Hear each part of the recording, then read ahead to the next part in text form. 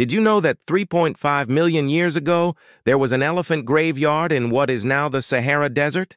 See, this area used to be a lush green valley with a river running through it, and at the end of the day, elephants would come to this river to drink. And fossils tell us that they lived here in herds of up to 30,000. But then something strange happened. The fossils tell us that all of these elephants died in one day, all except for one.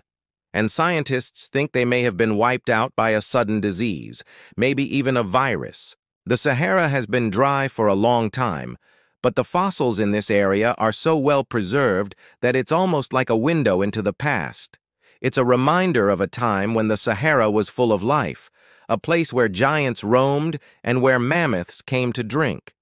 Because even though they're gone now, their fossils are still here, telling their story to anyone who takes the time to listen.